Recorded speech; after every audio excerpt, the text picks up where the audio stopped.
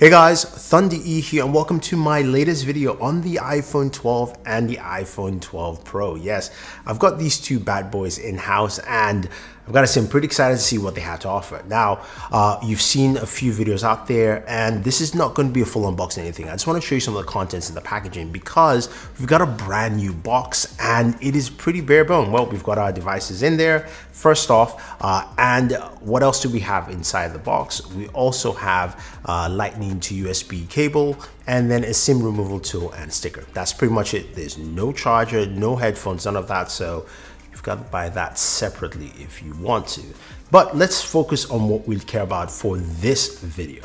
So both devices come in at 6.1 inches. They're about the same size, feel the same in terms of weight. So when you hold them in your hands, they kind of feel similar, come in various colors. Sadly, I didn't get the blue, but you know, that's a pretty nice color scheme. Now, the iPhone 12 has a dual camera setup at the back, while the 12 Pro has a triple camera setup at the back, of course, with the time of flight LiDAR. So we've got that for better photos. And we will have videos for you on, of course, some low light photography, which you can't wait to see. But we want to look at how well the speakers sound. So in terms of speaker tests, we've got stereo speakers on this bad boy, and we'll be checking out both speakers on the iPhone 12 and the iPhone 12 Pro. But we also will be adding the Galaxy Note 20 Ultra as something as a point of reference. We'll listen to them, we'll see of course some DB readings, and then we'll give our final thoughts. So without wasting any more time, let's start listening.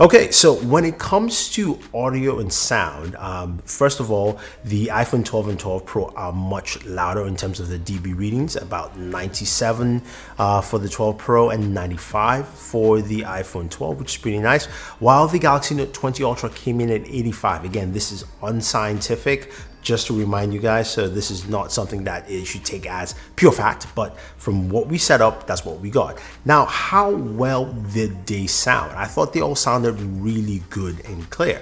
Now, I will say this though, the iPhone 12 and 12 Pro have a much narrower range. You can hear it. Everything sounds a little bit clouded. Maybe there's more bass oomph to it, more or less, while the Galaxy Note 20 Ultra had more separation. So I'll put it this way.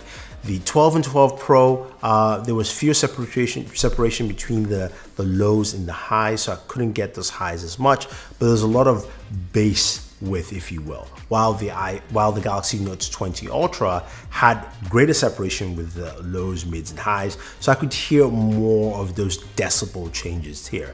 But I'd like to know, which do you like in terms of audio preference? Which sounded better for you? Was it the iPhone 12? Or was it the iPhone 12 Pro, either one of these two, or was it even the Galaxy Note 20 Ultra? Let me know your thoughts on that. Now, I know you guys are starving for a gaming video. It's coming up. I'm doing something really in-depth and intricate, so you will take a look and see. Just stay tuned for that. We'll have that coming up for you shortly.